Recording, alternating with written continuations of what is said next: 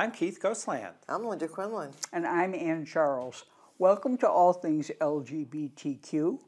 It's July 22nd, 2024.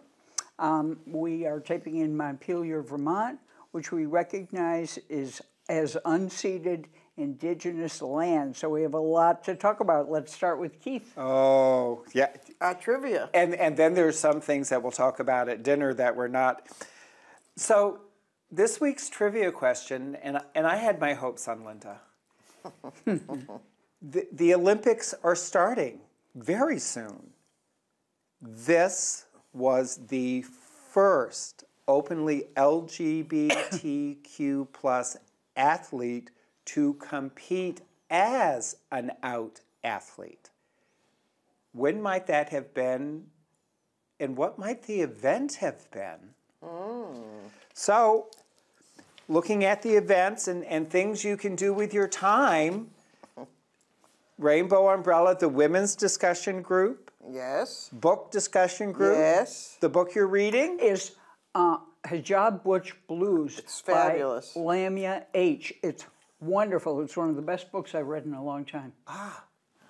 Very good. Okay, and we've been plugging this for a while, and we're going to sort of narrow it down a bit. The Queer Arts Festival, Saturday, August 17th, Plainfield Rec Field. And anybody who has followed the news knows that Plainfield was decimated by the flooding. Yep. So I've been in touch with the people organizing the festival. They think it's still on because the town thinks they will get the temporary bridge back in place so you can get to the rec field, and the rec field will be in a condition to host it, but be watching Facebook and their Instagram, and we will report on the next show if this is a go. Okay. So, and please look on their Facebook page because they said there are several of the artisans who would be exhibiting who are directly impacted by the flooding who have GoFundMe and sort of what can you do to help support us. Lost Nation Theater, Time to Dance is such an understatement. They are doing the prom that I attended yesterday afternoon. They were as good, if not better, than most touring companies I've seen coming through Vermont. This is my strongest praise for them. The actors not only knew their lines, they knew their characters, and they lived them out in front of you. Strong singing voices, strong acting. They nailed it. Good. And they will be performing weekends. Was it full? It was pretty full. Weekends through the matinee on Sunday, August 4th. So if you're watching this on Saturday night, you could still go to the matinee tomorrow at 2. Okay. And it's worth it. The Pride Center, a plug out again, that their health and wellness survey is up online, takes approximately 15 minutes, and they really do look at the results to inform the programs that they are running. And the survey will be open until September 15th. And what I missed the last time was the Pride Center Safe Space Anti-Violence Program. They are doing affinity groups. If you're a survivor of intimate partner violence, it's a 6-week series. You come together as a group, it's facilitated. They talk about the issues. They talk about what you're experiencing and resources. But as soon as this 6 series completes with the intimate partner violence, they're going to do a similar one starting with sexual violence. So please go on their website, look at them as a resource. Eva is their new program director. They are incredibly enthusiastic about the work they're doing and are really trying to outreach to ensure that Safe Space is offering the programs that our communities need. What's Eva's last name? West. From out in the 802. Bingo. Yes. We ran into each other at Montpelier Pride, and we sort of looked at each other like, I know you, but we'd only met on Zoom. It's Westheimer, I think. Westheimer, yeah. Along the book discussion group, Fletcher Free Library in Burlington. I'm not going to try it 3 times real fast. They're doing their Queer Reads Book Club. It is the final Saturday of each month. And in August, it will be Light from Uncommon Stars, Rika I don't know. Aoki. And then in September is Everyone on the Moon is Essential Personnel by Julian Jarboe. Ah, interesting. So, and they put them Very out in advance so that you can look at them. Rainbow Bridge in Barrie. Please go on their website, look at their events sections. They are listening to what the community says they want. They're coming up with events. They're doing a board games night. Who would have thought? It's like when Rainbow Umbrella was going bowling. Yes. They're just completing, and it will have been completed by the time this show airs, a 5-day camping trip to Kettle Pond, where you could either go for the day, hang out with the Central Vermont Queers, you could go overnight camping. There were lean-tos, there were tents, there were varying camping options and experiences. Well, I hope people enjoy that. Apparently not all of us will be attending, but definitely look on their website. Yeah. And they do have a new executive director who someone might be talking with recently. That's right. And with that, Oh, it's me. I'm up. yes. Well, as we know, Joe Biden has dropped out of the race. Pete Buttigieg. No, I'm sorry. No. No. Anyway, so I guess she'll probably be picking a vice president soon. But anyway, she is our ally. And Kamala so- Harris we're talking about. Yes. Well, it wouldn't be Pete Buttigieg because he's gay, right? Well, Moving I don't on. think you said her name. You said he dropped out, and then Oh yeah. Well, anyway, so I just did want to say that was good news. It gave me hope for the first time in years. So we're going to start with Nashville, Tennessee, if people don't mind. Although Bashar, isn't he from Tennessee? Bashar might be on the list as vice president. Kentucky, I think, Bashir. Yeah, is that Kentucky? I Yeah. believe Okay. I'm thinking you're right. All right. So anyway, in Nashville, Tennessee, HIV-positive people who were convicted in Tennessee of sex work under a decades-old aggravated prostitution law will no longer be required to face a lifetime registration as a violent sex offender.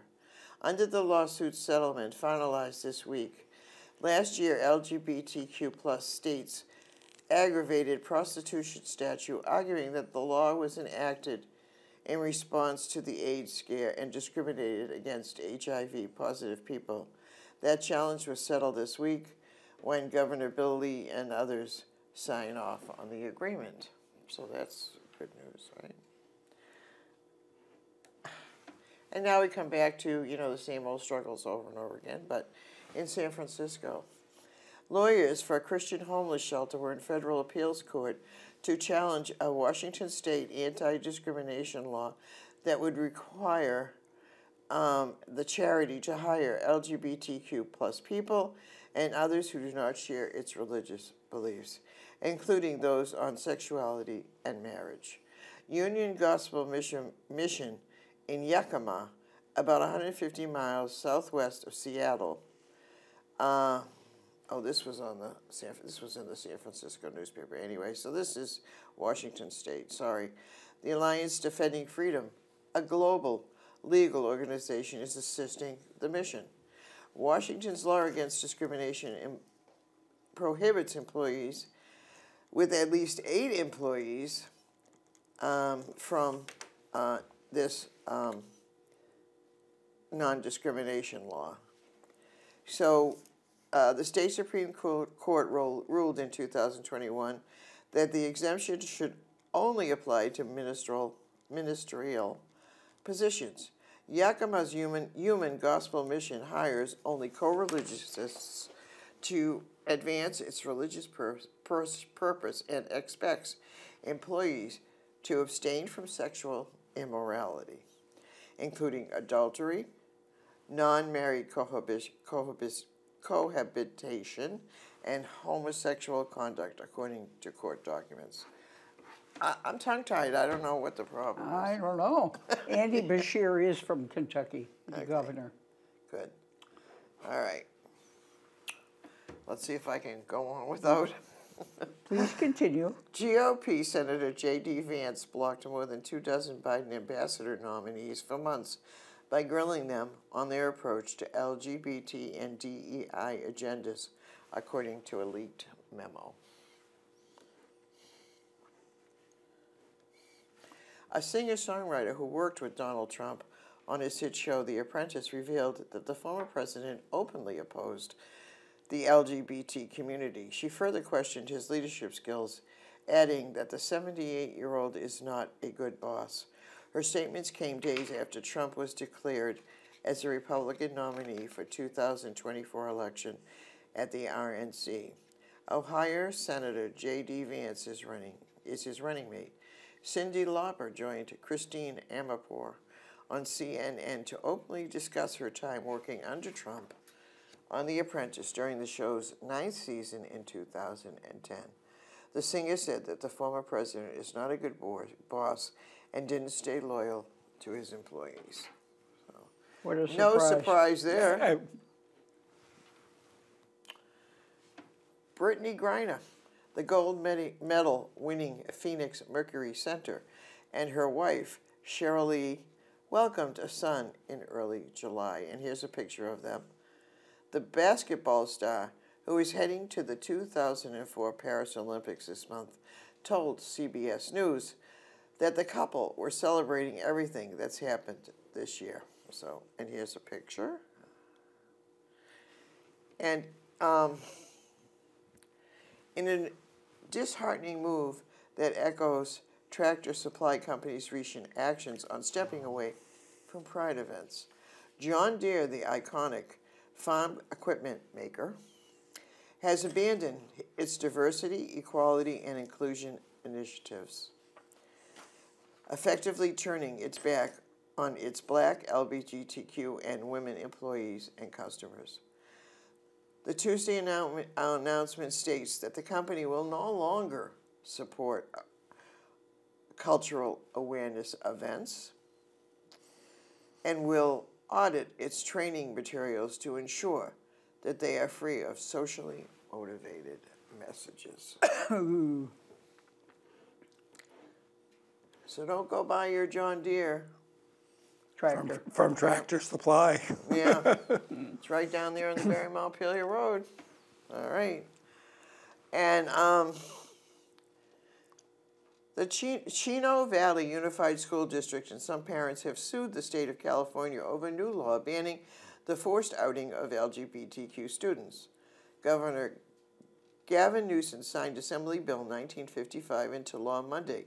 It bars school districts from requiring teachers and other staffers to disclose a student's sexual orientation, gender identity, or gender expression to their parents or guardians without the student's consent. Such forced outing puts young people at risk if their families are not accepting. The law takes effect January 1st and will be the first of its kind in the nation. I like him, but I don't think we need anybody from California to be vice president. Moving No, on. I don't think Harris will choose him for that reason, No. among others. Tennessee's law banning drag queens from performing in public spaces has been resurrected and can stand for now. The 6th District Court of Appeals dismissed a legal challenge to the state's controversial Adult Entertainment Act on Thursday, citing the plaintiff's lack of standing. The decision reversed a lower court's ruling that had declared the law unconstitutional. And I'll read one more, Ann, and then we'll move on to you. How's that sound? Good. This fall, I hope I don't massacre these names, but this fall, Yemi Adelaide will bring the ball to Atlanta as she headlines Global Black Pride with Broadway legend out and Out 100 honoree Billy Porter, and fellow Nigerian singer and actress Omawumi, dubbed Queen of Afro Pop. Elaide will make history as the first African music artist to headline a Pride festival in the U.S. So that's it for me, Ann. Okay, you can start on our international news. Let me start by thanking Susan Lloyd for doing a wonderful job subbing for us. She was really great. And it was a pleasure watching you interact. They were both really good shows. Thanks to Susan and Keith, of course. Speaking of Susan and theater, Linda and I had the privilege of seeing Susan in Spamalot recently at the Valley Players Theater. And if you want to keep up with her career, she's going to be in Much Ado About Nothing at the Unadilla Theater. So Spamalot is closed, but Much Ado is open. I think it's imminent anyway. So thank you, Susan. I have some news from Asia that I'd like to start with. It starts out with the bad news. I'm counting Russia as part of Asia. And I have a picture before you of the Russian-American journalist Masha Gessen. Here she is during a celebration of life for the late Urvashi Vad in 2022. And unfortunately, a Russian court on July 15th convicted them, and correct me, here they are. I knew I would screw this up, and so I have.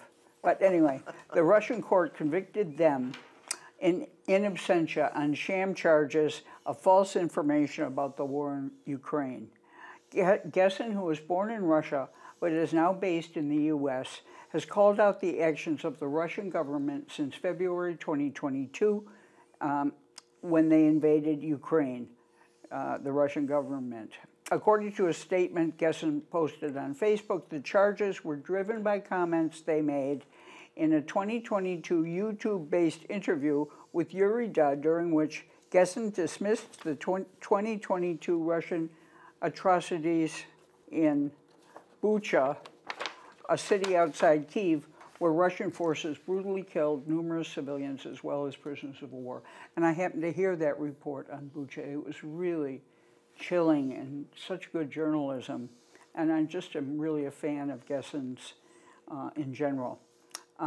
So they serve as a staff opinion columnist at the New York Times. Russia, according to them, Russia issued the charges in August and placed them on a wanted list in December. Responding to the conviction, Gessen issued a lengthy public statement in Russian, but according to a translated version of the text, Gessen said they consider the criminal accusations to be illegal and unfounded. So that's scary news. Gessen said that this criminal prosecution amounts to a ban on journalism and an attempt to punish them for fulfilling their professional responsibilities. I am outside the Russian Federation, so the so-called court can consider my case, arrest and sentence only in absentia, they wrote. And bad things are happening in Russia all around. You know, we probably heard about the 2 people who were involved in a play who have been imprisoned and, you know, arrested and imprisoned. Many people have faced trumped-up charges in the midst of this crackdown on dissent, an issue that's worsened over the last decade, especially following the invasion of Ukraine. One of the most high-profile cases is Brittany Griner's, of course, and then there's the Wall Street Journal reporter and so forth. So bad news from Russia. I'm really kind of fearful for them. But good news now for the rest of my Asia coverage. Top South Korean court hands gay couple a historic win on spouse rights. And I have a picture before you now of So Jung-wook, who's on the left, and Kim Yong-min. who's on the right. South Korea's Supreme Court recognized new rights for same-sex couples Thursday, saying that they must provide health insurance for a gay man's partner in a landmark ruling that left activists weeping for joy. And you can see Kim Young-min kind of drying tears in the picture. This is so cool and the product of resistance. The country's highest court ruled that it was discrimination for the state health insurers to treat same-sex couples differently from their heterosexual counterparts. And what they did was they sued the National Health Insurance, and they were denied, they appealed, and the appeal was accepted. The verdict now cannot be appealed. It means that common law spouses of the same sex can now register as dependents on their partner's health insurance, state health insurance, something long permitted for heterosexual partners. It was brought by them, and they've been living together and held a wedding ceremony in 2019. They had no legal validity, but as South Korea does not recognize same-sex marriage still, in 2021 they sued, and... But we kind of started out that way, right? I mean, you know, first it was gay partners could have, you know, Domestic healthcare, and then domestic partnership benefits, then civil unions, then marriage equality. So after the verdict so said, today love won again. Pivotal moment. But a lawyer and an LGBTQ activist said that the ruling goes beyond just specific rights and benefits. It ultimately paves the way for the legalization of same-sex marriage in South Korea following Taiwan and Thailand. Okay. More good news from the Philippines. A Philippine city on it's named Manado City on the island of Cebu, is the latest city in the Philippines to pass a comprehensive anti-discrimination ordinance to protect its LGBTQ community. The regulations prohibit discrimination based on sexual orientation, gender identity, and gender expression in healthcare, education, public accommodations, and from impediments to free association and organizations. More than 30 cities across the island nation have passed anti-discrimination ordinances to protect the LGBTQ community. However, a bill to ban sexual orientation and gender identity and expression discrimination nationwide has been stuck in the Philippine Congress for more than 20 years, having been first introduced in 2001. A lawmaker has also attempted to get a bill to recognize same-sex civil unions passed, but it is stalled in committee. So mixed news from the Philippines. Still, the ordinance is good. Now, I would like to move to the continent of Oceania to talk to you about a New Zealand film called Mysterious Ways. This looks so interesting. And, you know, I looked to see where you can see it. You can buy it or rent it on YouTube. It's coming out in August, but I'm sure it'll, you know, proliferate around theaters and other streaming services. Written and directed by New Zealand's Paul Ormerland, the film follows a media storm that threatens the marriage between a vicar and his Samoan boyfriend after they announce their intentions to have a traditional wedding in the church. The film also marks one of the first on-screen representations of what is known in the Samoan community as a fa'afafine, an integral part of Samoan culture. Fa'afafine are assigned male identity at birth, but explicitly embody both masculine and feminine gender traits in a way unique to Polynesia. So let's look at a clip from Mysterious Ways.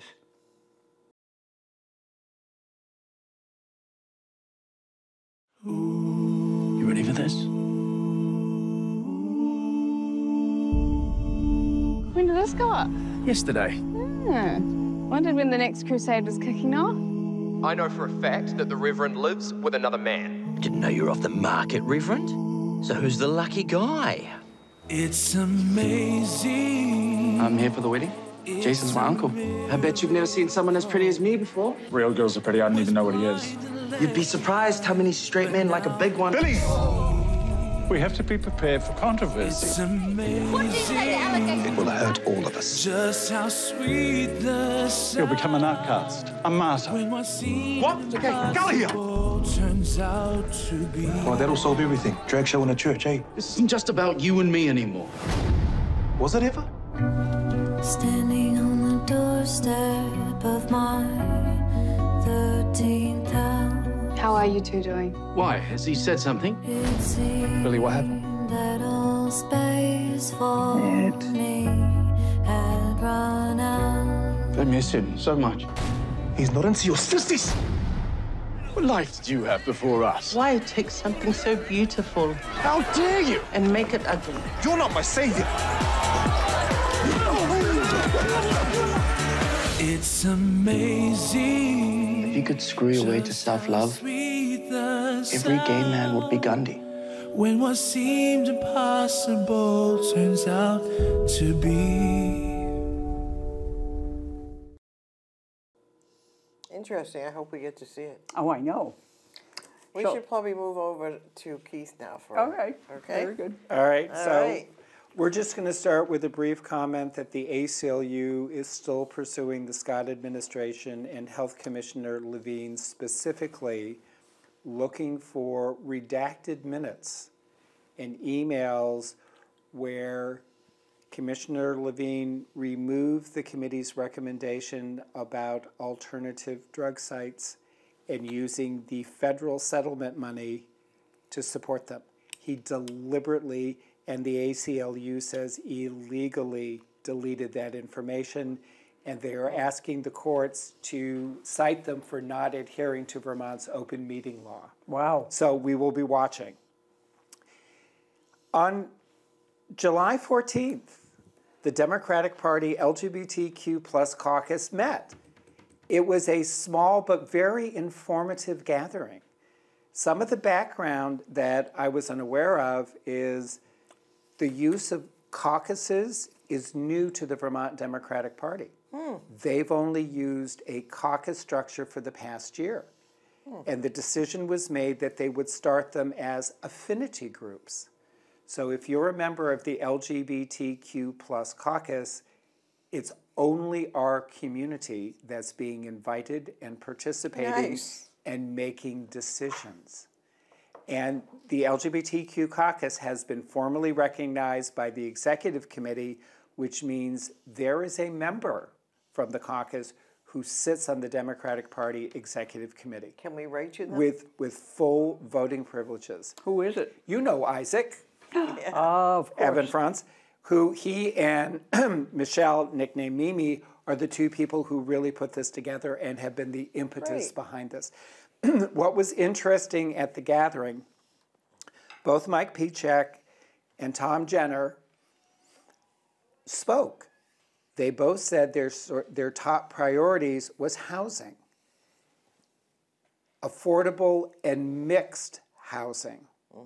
Both in type, income, et cetera, and they said to avoid some of the unnecessary conflict, the focus should continue to be what our legislature did this year by lessening Act 250 to encourage downtown development so that they would be maybe larger and higher multi-unit, multi-income condos, apartments, whatever.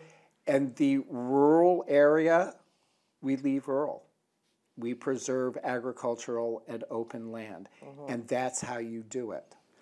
And then there was a conversation about restructuring the education formula based on. Tom made a very interesting comment. He said the office of Lieutenant Governor, for which he is a candidate in the Democratic primary is August 13th. You can vote in advance at your town clerk or by going on the Secretary of State website. He said that office should be a messaging office, that the Lieutenant Governor should sit in on all the cabinet meetings and should be bringing up at those cabinet meetings the legislative priorities and the legislative directives, and then holding a press conference and sharing this is what we're working on, this is what we have presented to the administration, this is the rationale behind it, this is how we view going forward. So it's a different vision for how that office, which most people view as being ceremonial, could indeed function. And Stuart Ledbetter, who is the Democratic candidate for our show. This is true. And we were his first out interview. So the Chittenden Central Senate District, he was going around talking to people saying, why are we not talking more about the constitutional amendment? And it passed during this last session, as we reported on, that would add sexual orientation, gender identity, disability status, and elevate it to the constitutional level to provide protection. So regardless of what happens in statute, it's in the Constitution. Right. Now hold that thought as we move over to New Hampshire, where late on Friday, like 3 days ago, Governor Sununu signed 3 bills and vetoed 1. He signed H1205, and this is the bill that had to do with transgender athletes competing on a grades 5 through 12 level. And the bill requires that all sports be designated as males, men, or boys, females, women, or girls, or co-ed or mixed. The law prohibits students of the male sex from participating on female teams, and you know how they're defining male sex at birth. The other bill that he signed was H1312. This allows parents to be notified in advance and to have their students opt out of any educational presentations or material that includes sexual orientation, gender identity, or discussion for which they are in agreement, as long as they offer alternative education. But alternative education is not defined. So people are predicting this is going to be challenged in court because it was New Hampshire only 2 months ago that the federal court said your restriction about what teachers can include in their curriculum, gender identity, sexual orientation, sex ed, etc., is too vague. Therefore, it's unconstitutional. So the other bill that he signed... move on soon, Keith. Oh, the other bill that he signed would bar any gender reaffirming surgery for minors. Totally off the table. So the one bill he vetoed was where they tried to rewrite and take language out of their non-discrimination statutes, which is why I'm saying a constitutional amendment would be very advantageous for us. Very quickly, the Olympics. Out Sports says there is 144 out athletes competing. Of those, the U.S. has 28. Brazil has 23. Canada only has 6. But the event that has the most out candidates, athletes, with 34 out participants is women's soccer, which may explain why Brazil is so high. All right. Yes. Well, on a less cheerful note, last week, right-wing extremists caused a charity LGBT plus book event in Alabama to be canceled because of the violence that was threatened against them.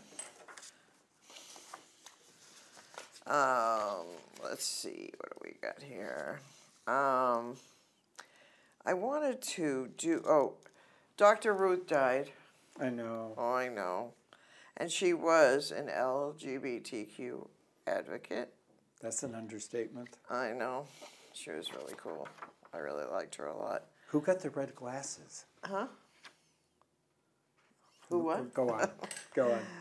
Josh Coleman, an LGBTQ plus liaison from Birmingham and president of Central Alabama Pride, has organized an event at Oyster City Brewing in Mobile, to celebrate his new children's book, Finding My Rainbow. The book, which details Coleman's journey of coming out and finding acceptance, was featured in Drag Queen Storytime session. But now, Oyster City does not abide hate. We make beer for those who enjoy it over the age of 21, regardless of race, gender, or orientation. But they stopped the event because they said that they were worried about the safety of their employees. Yeah. And this is kind of interesting because over the weekend in Texas, hundreds of gay men attending the Daddy Land Circuit Party in Dallas were evicted from the Crown Plaza downtown Dallas, the host hotel at which they were staying, leading to mass confusion and accusations of homophobia. The eviction was prompted by complaints by Alpha Kappa Alpha sorority members, who were also in town for their bicentennial national convention, according to the hotel owner. He said the women complained about the attire of some of the Daddy Land attendees. Security officers and hotel manager delivered the eviction notice around 4 p.m. Saturday. Occupants of 88 rooms were asked to leave, though a Daddy Land representative said the number was closer to 300. However, the hotel has only 292 rooms, according to Visit Dallas. The notice was blunt and to the point.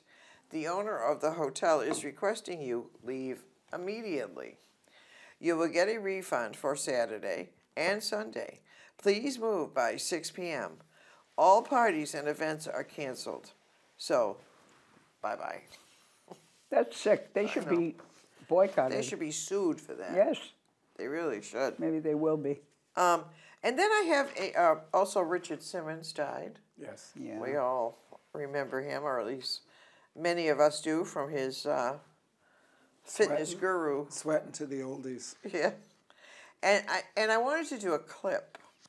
And this is a clip, and you'll see it in a minute, is about Lincoln, and it's called Lover of Men, examines the life of America's most consequential president, Abraham Lincoln. As told by preeminent Lincoln scholars and never-before-seen photographs and letters, the film details Lincoln's romantic relationships with men. Lover of Men widens its lens into the history of human sexual fluidity and focuses on the profound differences between sexual mores of the 19th century and those we hold today. The film fills in an important missing pieces of American history and challenges the audience to consider why we hold such limited view of human sexuality. Lover of Men is not only an exploration of gender roles and sexual identity, but also serves as an examination of American intolerance. And don't ask me where it's playing because I don't know. It's a book. No, it's a documentary. Oh, it is? I'm sorry. Yeah. It's a documentary. Shut my mouth. All right. He is considered a sacred figure by both Republicans and Democrats. He led the nation through its greatest crisis. He's on our currency. We build monuments to him. He's the greatest president the United States has ever had.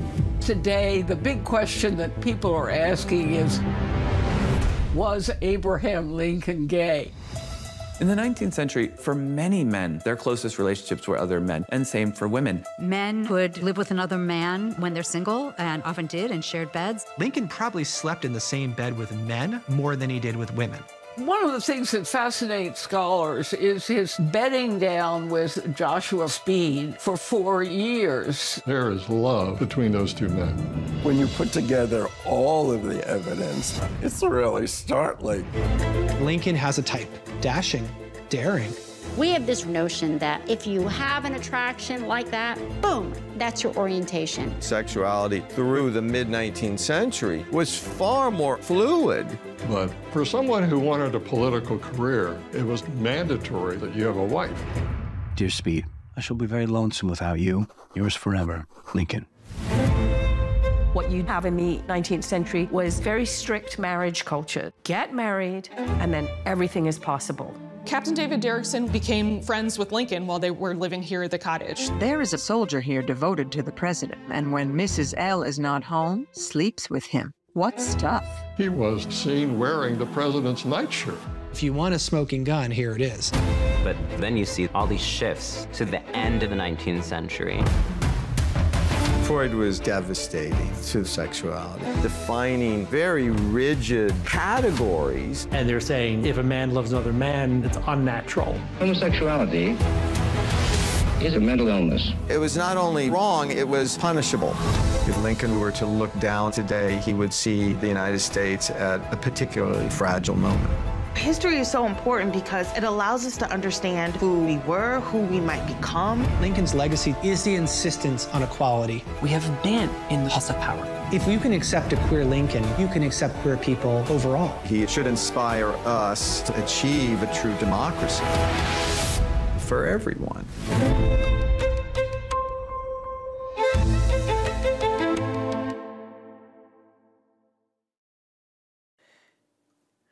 Alpha Phi Alpha, the oldest historically black fraternity in the U.S., has reportedly moved to ban transgender members, a decision that has caused a rift between the older members that make up the organization's national leadership and its younger general body and collegiate and alumni chapter leaders, according to GLAAD. So they're not happy about that. And Elon Musk is leaving California to move to Texas because of the Safety Act signed by California Governor Gavin Newsom. He said that was his final straw. Oh. Because of this law and many others that proceeded in attacking both families and companies, SpaceX will now move its headquarters to from Hawthorne, California, to Starbase, Texas, he posted.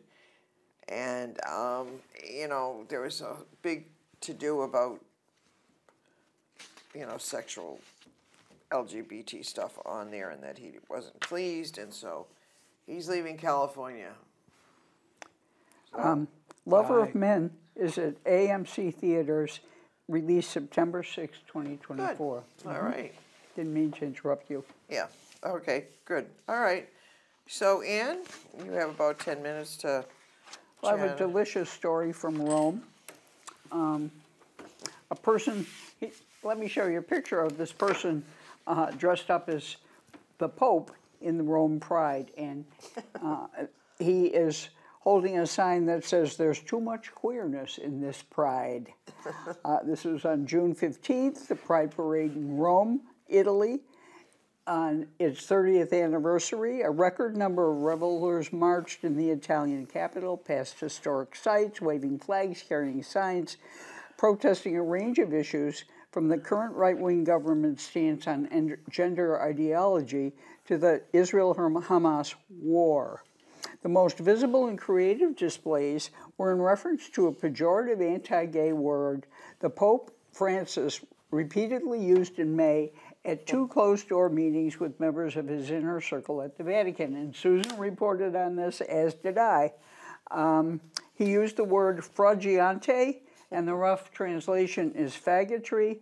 The full quotation was, "There is already too much faggotry in the seminaries."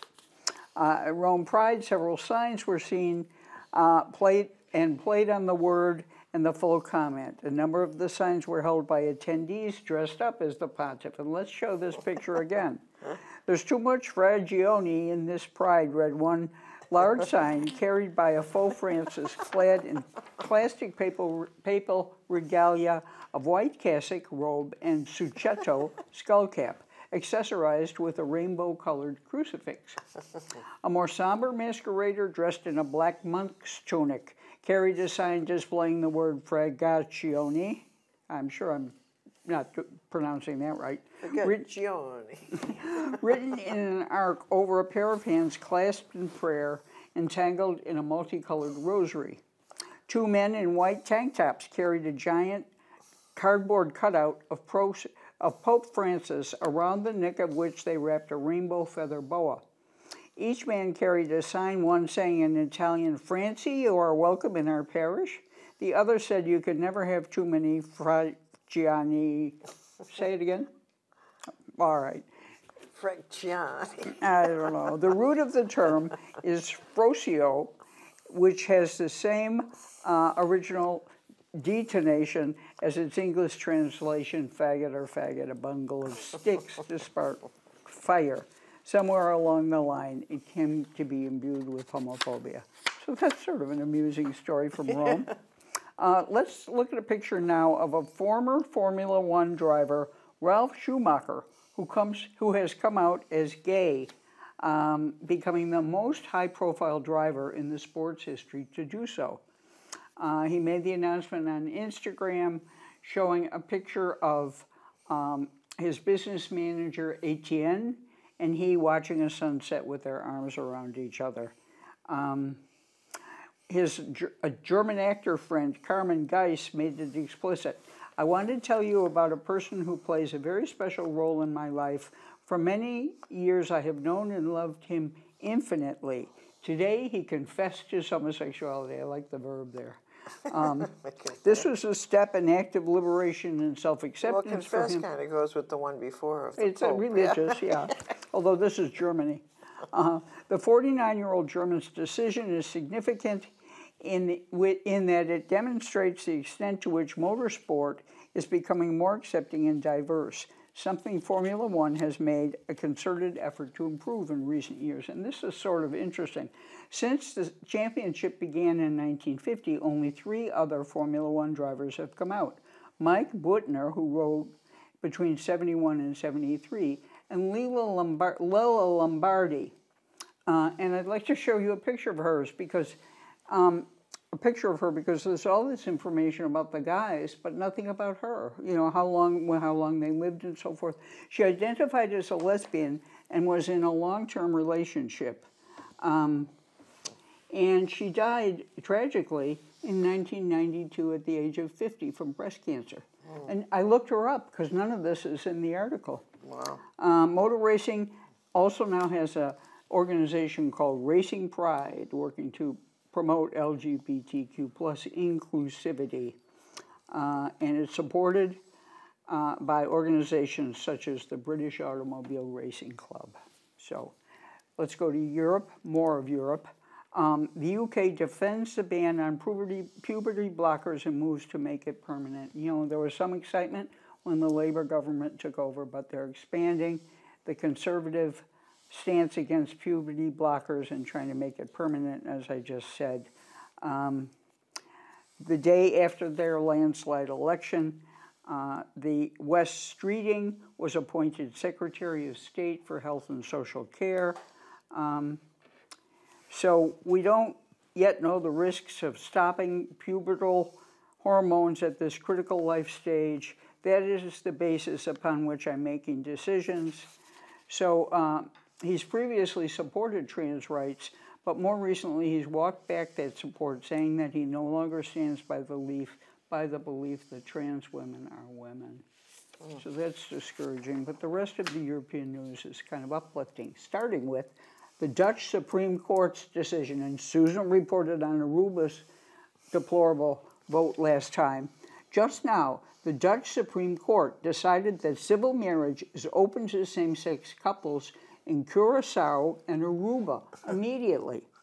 The Supreme Court considers it discriminatory that same-sex couples don't have the same marriage rights as other couples. Because they're the protectorate or whatever. Right. The Supreme Court took into considerations that politicians had been debating the issue for a long time without results. That's why it found it justifiable to open civil marriage per direct instead of asking the governments of Aruba and Curacao to act. The British should do that. This is great news. Of the 6 Dutch overseas territories, overseas municipalities Bonaire, Saba, and St. Eustatius, and constituent countries Aruba, Curacao, and St. Martin, all of which are in the Caribbean Sea, this only leaves St. Martin, which was not part of the court case, without marriage equality. So the Dutch government has stepped in. Good. Two bad items from Africa. Burkina Faso's military junta has ordained that homosexuality will be punished by the law. They overturned the country's policies 2 years after seizing power. They've agreed on criminalizing homosexuality. It wasn't widely accepted in the nation, but it wasn't previously outlawed. So, and then there are currently 61 countries that criminalize consensual same-sex sexual acts in some form. 32 of them are in Africa, with punishments ranging from fines and imprisonment to the death penalty. Another bad story, there's a dark day in Malawi for the rights of LGBTQ people. A constitutional court upholds criminalization of same-sex conduct. It rejected a legal challenge to the penal code that makes same-sex conduct a criminal offense, so it will remain a criminal offense. The 3-member panel dismissed an application from Jan Wilken Ekster, a Dutch citizen, and Jana Gonani, a trans woman and sex worker, challenging the constitution of the penal code. These sections criminalize anyone who has carnal knowledge of any person against the order of nature, attempts to commit an unnatural offense, or undertakes indecent practices. These provisions are vague and overly broad, facilitating anti-LGBTQ discrimination, and can result in sentences up to 14 years in prison. Both applicants face criminal prosecutions before lower courts. Ekster was accused of abusing children, and Janani was charged with false pretense for presenting herself as a woman. Okay, we're going to have to move on, Ann. Okay. Keith might have a few things that he didn't get to talk about. I was going to say it was the trivia. Besides trivia, you might have something else you want to... Expatiate on the Olympics? Yeah. Well, no, the Olympics, I was just going to talk about, you know, the number of athletes. The other interesting thing was it was also out of New Hampshire. New Hampshire has something that's called the New Hampshire Governor's Executive Council. If that sounds bizarre, the article says it is. This is a 5-person council. It operates as a check-in on the governor by holding veto power over contracts, pardons, and this is the important one, nominations, such as judicial nominations. And the reason it came up is that Emmett Sodalti, who was in the news because the religious right targeted his open business, is running for one of these seats. So there would be an openly gay man on the governor's executive council watching the judicial nominees coming through. Nice. Think of the federal courts and the Supreme Court. And so the Olympics and that first out athlete, and the reason my hopes was on Linda was because it was 1988 and it was dressage. See, the horses. I'm a thoroughbred You are racing. If you want to say that the dressage horses aren't thoroughbreds, I think they'll come out. But it was Robert Dover, U.S. Olympic team. He competed in every Olympic on our dressage team between 1984 and 2004. and won 4 team bronze medals. He is the most highly decorated U.S. dressage equestrian. And he may have been inducted into the Hall of Fame. So, well, I wonder where that Hall of Fame is, the dressage. The dressage? Yeah. The article didn't say. It's, I'm just curious. It's the United States Dressage Federation Hall of Fame. Huh. And outside of that, he has been their coach and advisor for Ann's years. looking. Yeah, I don't know if we may, by the time you give us our, and on that. Well, we have a few more seconds. Let's give her a couple more seconds. Do you have anything else to report? Well, GLAAD in Boston has hired a new executive director, Ricardo Martinez. And prior to coming to GLAAD in Boston and taking on New England and U.S. lawsuits, he was the CEO of Texas Equality, going after Abbott, the Texas legislature. Good.